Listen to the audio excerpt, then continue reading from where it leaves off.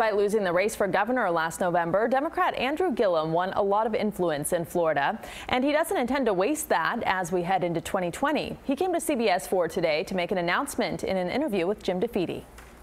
Barack Obama was on the ballot. Democrats had a registration advantage of nearly 100,000 more registered voters than Republicans. When I was on the ballot this November, that advantage has shrunk to around 250,000, and it continues to tighten.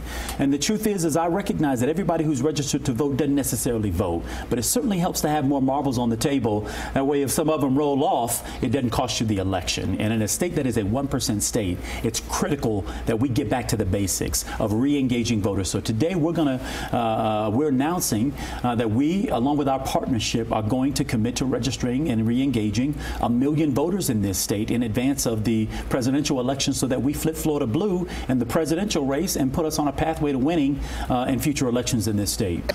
Some people thought that you were going to announce a candidacy for president. It seems like there's a pretty large field. Why aren't you running for president? Well, I tell you, I'm taking care of home. I think the best role that I can play at this time, having come off of a 2-year grueling race here in one of the swingiest swing states out there in the country, is doing everything that I can to prepare the state of Florida to go blue. I've learned a lot. I came within 32,000 votes of getting elected out of over 8 million votes cast. We had over 70,000 volunteers taking action on behalf of our campaign, over 1 million conversations we opened in two-way text message exchanges with people in the state. We want to turn that apparatus, those resources, into good, not for a single election cycle, but enduring by helping to build a more progressive base of voters here in Florida.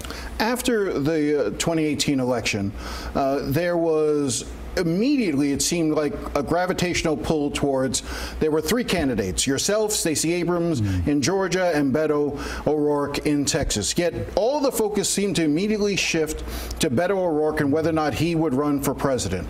Is there an element of white privilege that's at play here, in which I didn't hear a lot of discussions, with the same sort of fervor about you, about Stacey, as we immediately heard about Beto? Yeah, well, I would tell you, I know Stacey very well. We were friends. And she may still get in the race. Yeah, I mean, but I would encourage her consideration. But you get my point. I do. Is there an element of either benign or subtle racism at play here, or white privilege? Well, I mean, I don't think any of us can, I'd be dishonest if I didn't say that there's privilege in this. But the point is that I'm not interested in pursuing that track. It appears that Beto is, as he's now entered this race.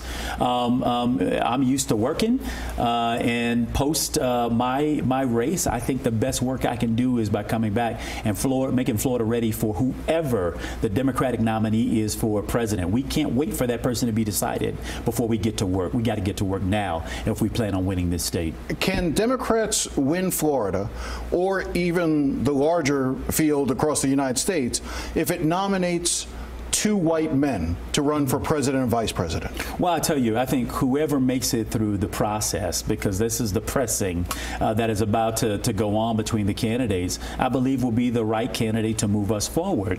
It is my hope that candidate, if it were a white male, or frankly whomever the candidate is, we would be looking for a ticket that represents the fierce diversity of our party and also the diversity of this country. I think it is a hallmark right now within the Democratic Party that we believe in representative government and representative government, but also representational, which means that we got to reflect the diversity of this country. And if we do that, I think we win. So I go back to the question: can 2 white men on the ticket win the Democratic nomination and win a general election? Well, first of all white men aren't created equal.